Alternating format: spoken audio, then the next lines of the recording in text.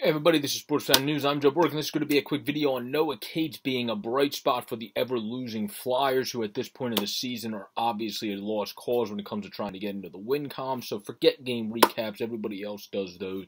There's no point in doing one of those because it seems like you're a broken record each night that they get a lead, blow a lead, or if they don't have the lead, they never had anything going in the game, yada yada, who cares. So let's get into this video. Please continue to subscribe down below to help us go to 230 or more by the end of April. This is going to be a quick video on Noah Cates being one of the bright spots, where I'll do videos on the others that are bright spots, like Owen Tippett, like even a guy that some people don't like that has looked sharper of late and will be better on the wing. But let's start with Noah Cates.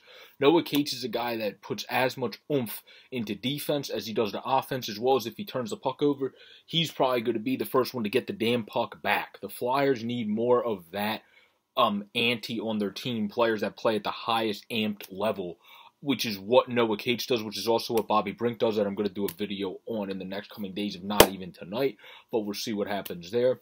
But Noah Cates, to me, I said it in the player profile video, fantastic two-way player, probably going to be a defensive first NHLer, but already is showing a lot more than I thought he would show early on in the offensive zone, O-zone as well, and his O-zone efficiency has been terrific, as well as his D-zone efficiency. It's been one of the best of the team.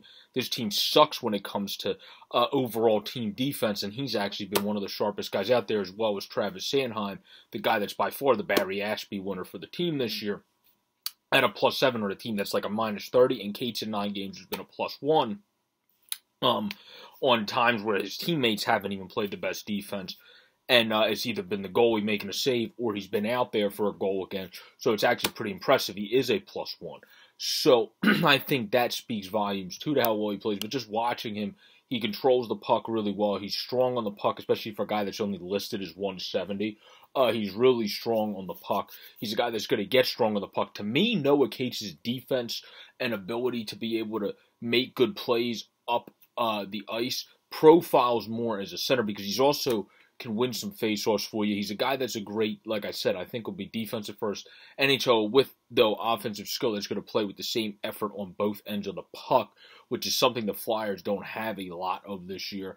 And he's a guy that I think is going to be a great bottom sixer going forward. But I do think he could definitely be a third-line center, because third-line centers are guys that you want to have, preferably, in my opinion, that are great defensively, and then have guys around them that are good offensively. And then if they also are very good offensively or high effort offensively, like Cates, that's even a bonus. So to me, he profiles more as a center, as Morgan Frost profiles more as a winger. That's what I would do.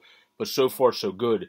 Actually, now it's 10 games. In 10 games, Noah Cates has 3 goals and also an extra assist. So that would mean he has 5 points in 10 games, since he did have an apple today as well. So he had an assist, the game-tying goal, fighting for it in front. Unfortunately, the Flyers themselves were not able to pick up the youngster Noah Cates, as well as Bobby Brink, who played a good day, as well as Owen Tippett, who played a good day. All the youngsters, honestly, look good at that, other than Ronnie Attard, who looks like he still has seasoning and growth to go, but I still think Ronnie Attard's going to be a good two-way, especially a guy that's a good third pair offensive defenseman in the NHL, but eventually he's going to develop more into a two-way. I think he's just going to need maybe 2 months with the Phantoms to start next season, and then we'll be ready to go.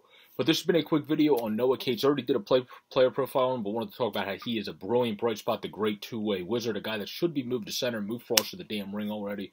It's obviously the right decision to make, in my own opinion, and I think in many others as well. But please continue to subscribe down below or up above on the easy to use widget. Keep scrolling to 230 or more. Happy Easter, everybody. Really appreciate you guys' love and support this far. Great job by Noah Cates this far.